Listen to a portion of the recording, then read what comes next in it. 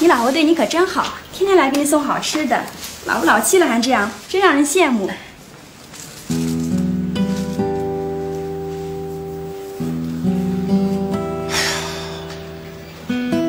哎，鹏鹏呢？鹏鹏今天怎么没跟你一块来？啊，他学钢琴，明天过来。鹏鹏现在学钢琴呢？哎，我怎么不知道呢？我想让他多学点东西，可别像你似的糙老爷们儿。来，我糙老爷们儿啊！你知道你以前吗？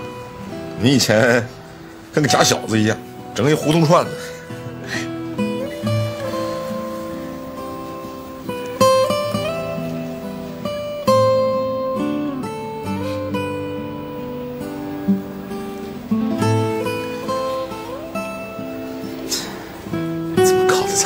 刚认识的一样。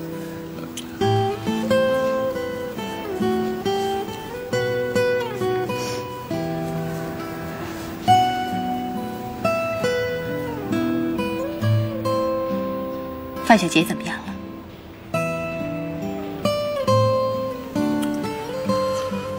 不好啊，很不好。医生说了。恐怕这辈子都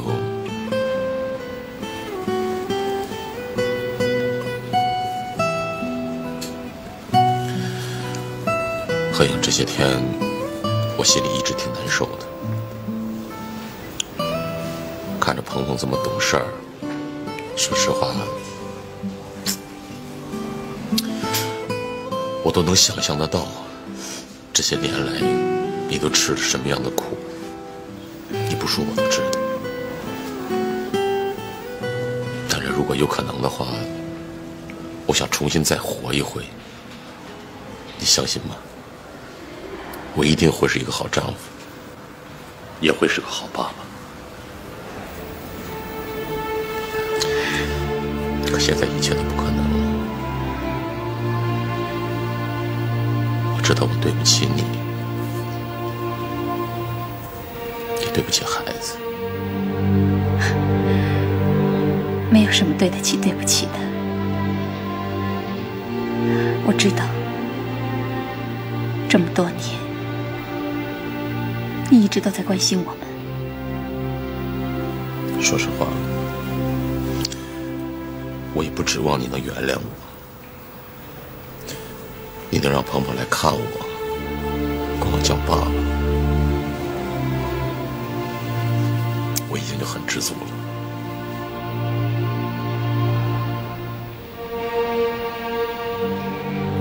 我知道你要说什么。这么多年，我也一直在想，为了孩子，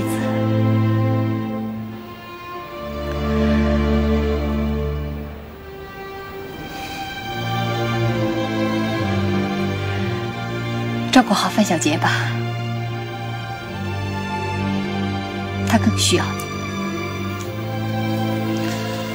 你永远都那么要强。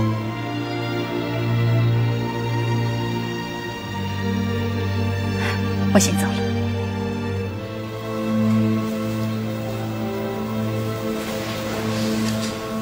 何瑶，我这辈子欠你，我下辈子一定还。你欠的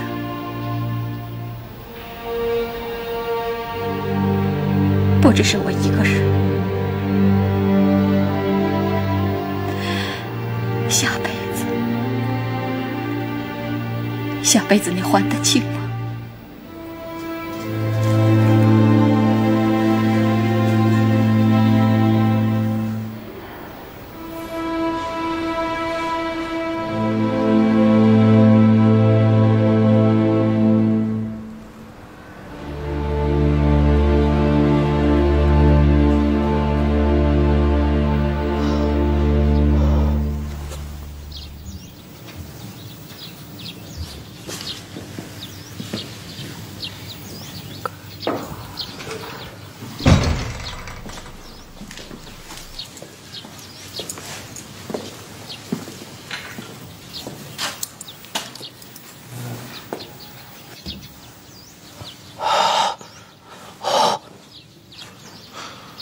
医生，他一直是这个样子吗？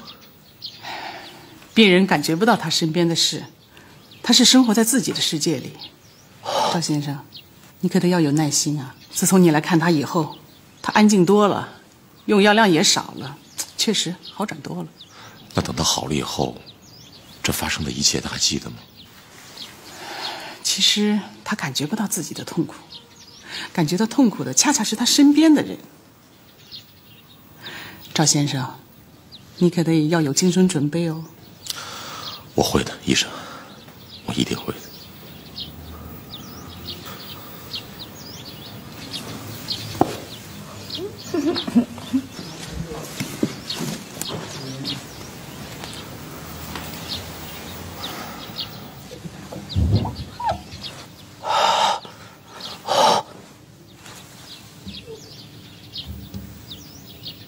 来吧。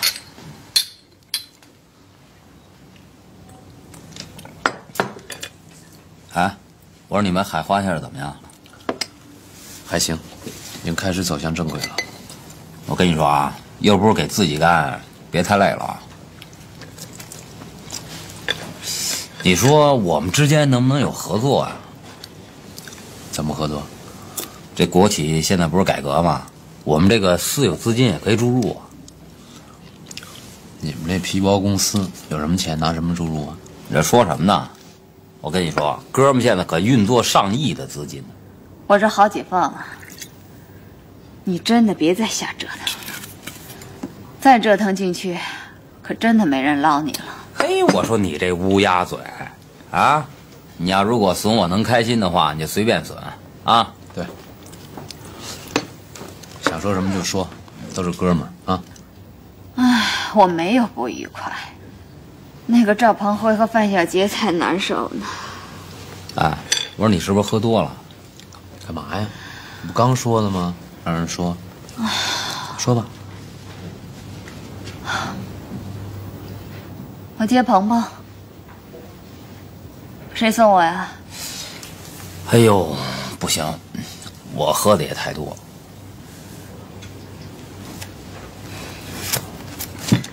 我不管谁送我，谁送我一会儿在门口等我。洗手间。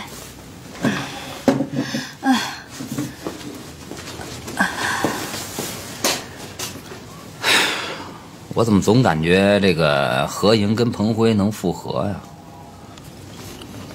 我原来也这么觉得，但我现在也不太了解他的想法。